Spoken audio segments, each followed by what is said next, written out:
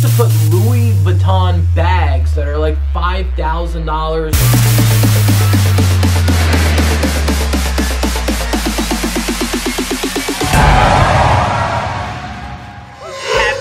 Bros, once more, January is upon us, which means it is bridal show season. The off season is here, and now we're prepping for a brand new wedding season come spring, summer, and fall. And a lot of you guys ask me, hey Barr, are these bridal shows still worth it? Do you think it makes sense to do bridal shows? You do some research, you can generally find a ton of bridal shows in your area, but very few of them will draw a big audience. And I would probably recommend that you stay away from those smaller niche bridal shows. It's very high risk, high reward. You might spend, let's say, $1,000 to go to one of these small shows and you might not book anything. However, your odds in booking something are increased the more people that there are at the show. So if you are considering doing a bridal show, I would probably say go big or go home. Yes, the bigger bridal shows are going to be a little bit more money, but the odds of you making your money back are a lot higher than your odds at a smaller bridal show. And with that, the second thing that you have to keep in mind is you somewhat need to have a great personality, because you're gonna be meeting a lot of people and first impressions are everything. The way you talk, the way you maneuver the conversation, and even the way your booth looks are all going to be factors on whether or not this couple is going to like you. You see, the cool thing about the internet is that it's helped guys like myself. I'm a little bit more reserved, I'm a little bit more laid back. I know the videos don't often show that. So for me doing a bridal show, it kind of doesn't make sense because it takes a lot for me to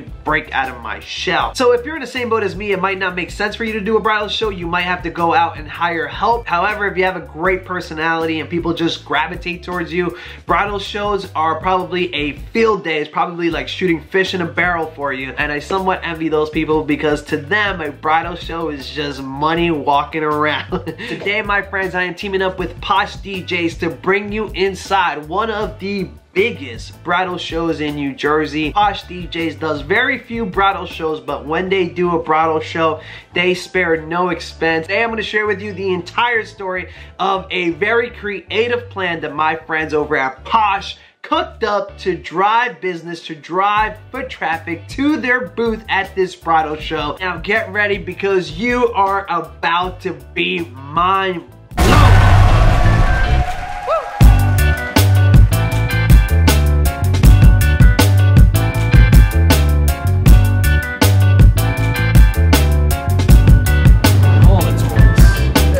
Welcome back to POSH HQ, bros. We are here with the man himself, Mikey B. Welcome back to the vlog, Mikey. You haven't been on for a while. So what's going on, man? Mikey's got a cool toy to show us. January 4th, 5th, and 6th, there's a big bridal expo here in Jersey, the ACS Bridal Expo.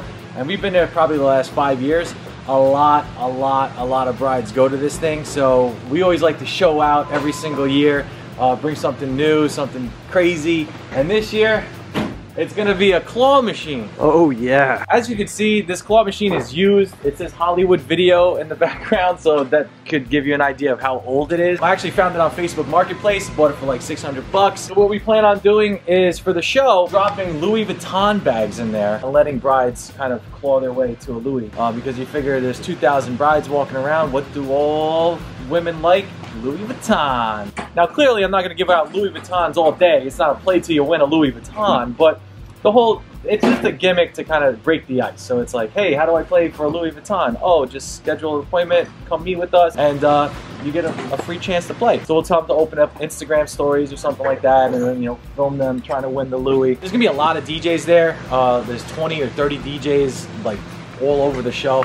So you got to stand out and just do something different. And this could be my inner Carney coming out, you know, like inner Carney. My inner Carney, just like, hey, win a prize for the lovely lady.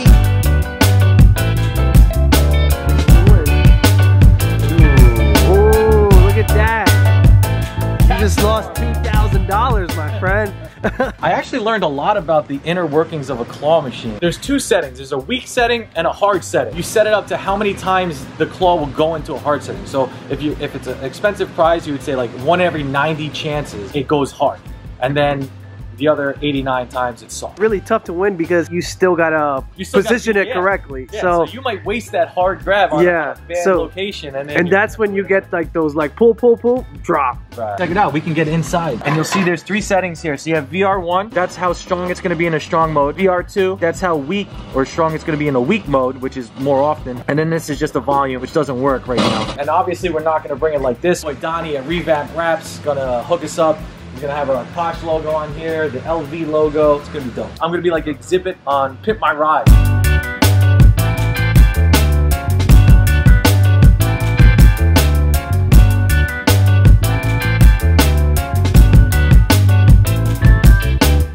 So warping over a couple days, the machine is done. I'm excited for you guys to see this. This is crazy.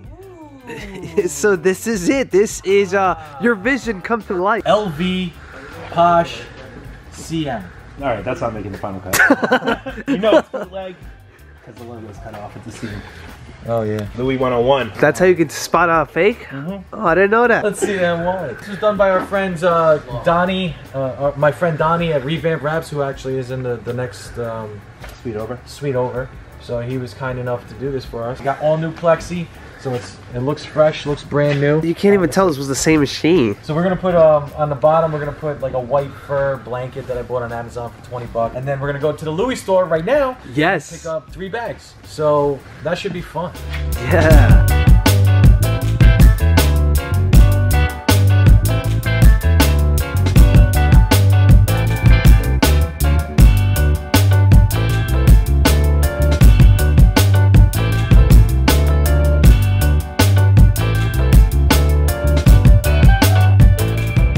Picked up a Neverfull. We got a Palm Springs, and I don't know how to pronounce it. Bacoche Bruchette. Pocket change. Have you ever walked around with 3 Louis bags? No, perfect time to run into somebody I know though. We're live. So Barr, one of the important things is my claw machine idea is not loved by every single person here at POSH. It's actually a 50-50. This is Mikey B, by the way, the owner of POSH DJ. Here's one of the people that are not with the claw idea. In fact, he hates it. He's the anti-claw machine, thinks it's dumb, thinks it's a big waste of money. What do you have to say about my claw machine? Hi, I'm Caesar Lil C, one of the DJs here at POSH DJs. I'm Mike's partner. I'm his yin to his yang, or he's my yang to my yang.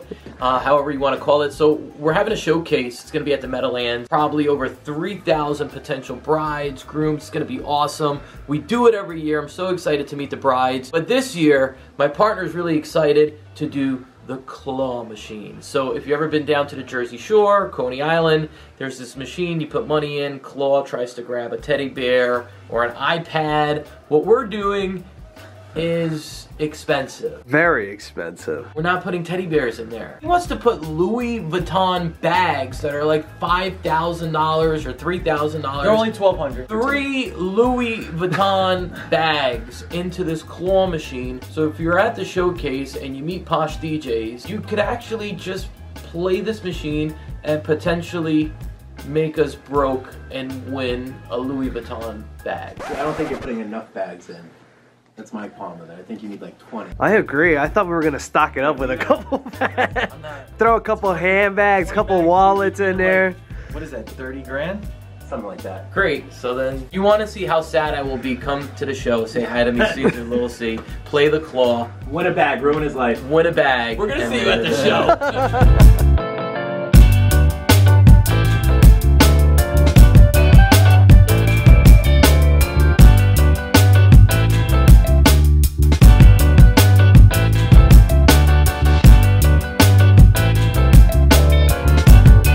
Having fun at the wedding expo with the cream of the cream.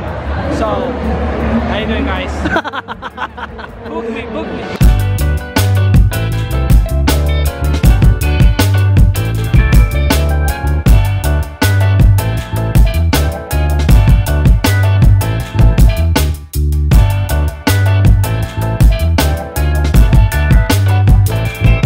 Slowly dying down. It was a very busy day. We got the Louis machine and it was a bit too much of a hit because we were getting hammered. It was causing a line, but that's what you want here at the shows. There were so many people trying to win the Louis bag. These are the Louis bags that we picked up right back here. Over across on the other side, we have our sister company, JK Rose. And they brought, what is the actual name of this? Roulette wheel, right? Big wheel. Yeah. A big wheel. In order to win some awesome price, they're right across.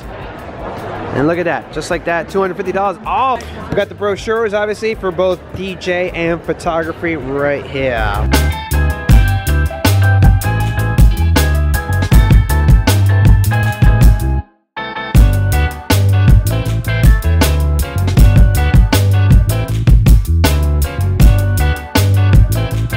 So, the bridal show has come to an end, Mikey B. Yes, it has. How did you come up with this idea? What was the train of thought behind it? It's so different, you know? Yeah, that's what I love. I love doing different, right? So, I think everyone that's in marketing should always do something different. Don't go with the crowd's doing. I always wanted to be against the grain, so to speak. I wanted to do something different. Trade shows in general, you have what? You can do a Plinko game, you can do that little wheel that you spin around, you have you know, other games that you could play.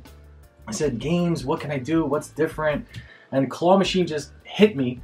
And I guess I was YouTubing around and I saw, like, you know, claw machine came up and I was like, oh, that'd be pretty cool. But how about a claw machine with like a Louis Vuitton bag? Because you got a bridal show with 2,000 brides and every bride loves a good handbag. So, you know, maybe just entice them there. Do you think that's necessary for bridal shows in particular, where you need something like a game, something to entice people instead of, you know, going in the middle of the hall and just kind of stopping people like, oh, you need a DJ? Yeah, you don't want to be that guy. So no one likes that, right? Who wants to go to a trade show and just be stopped? Hey, what are you doing? You getting married? Awesome. If you've ever been to that bridal show, I mean, you're going to show the video, but there's 2,000 brides there. There's 8 aisles. By the time they get to the 7th aisle or 5th aisle, like, I'm sure they have their, like, you know, guards up. Like, get away from me. Like, if someone else asks me when my wedding date is, I'm going to, like, lose my mind. One, placement is good. You always want to be in one of the first booths where they're still happy when they're at the show. You don't want to be at the last, you know, part of it where they're just, like, done with it. Another thing is, you do want to stand out. I mean, I've even walked around and looked at all the photographers, and it's exactly what you would think.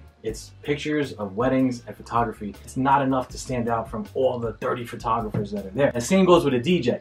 All the DJs have TVs, they all show packed dance floors, so what's gonna differentiate you from the pack? Essentially, you all do the same thing. All you DJs comparing each other to each other, you can't. Like, you know, when people ask me, what makes you different from your competitors? I go, I have no idea. I haven't been to their weddings. You know, I'm sure they do a great job. It seems like they do a great job. I'm not comparing them to that. I know we're only a day removed, but what was your overall take on the crane game? What was the response that you got? Success. Success? It was not a failure. I'll take that, you know. Yeah, it was a success. We got more leads in this show than ever before. Really? You know, I just think it was and we also had the billboards that are up, so a lot of people knew us prior going into it, which was kind of cool. A lot of referrals came up to us. A lot of people we already had booked. They're like, oh my God, you know, we're using you. Overall, best show yet. Crane was a success. Will I do it again? No. No. Why? I'm not going to do it again. I want to do something different. I want to do something different. Like, yeah, because next year you're probably going to have people who are like, oh, you know, what was that? Let's do something similar. Well, did you see the other blimp that was there? Yeah, yeah. So this is a little side story, but last year Mikey B brought the big balloon, which you could see throughout the whole area. And then this year there was another company that had another balloon, the blimp thing. All right, lastly, Mikey B, it's a new year, so I want to just know what's going on at POSH. As usual, I know you're looking for new guys to join the team. So tell us a little bit about that. Yes, I'm always hiring. I have to hire. We have tons of leads, tons of work here. And I don't have enough guys to do it, but I want to hire the right guy. So if you're a DJ out there at any level, don't be intimidated. We'll start you off as a roadie, photo booth attendant, head roadie, DJ's assistant. Any level that you're at, you can join POSH. Just visit poshdjs.com, scroll to the bottom, fill out an application. We'll reach out, set up an appointment. But I can't stress enough, we have a lot of work here and not enough people to do it. So there's money up for grabs.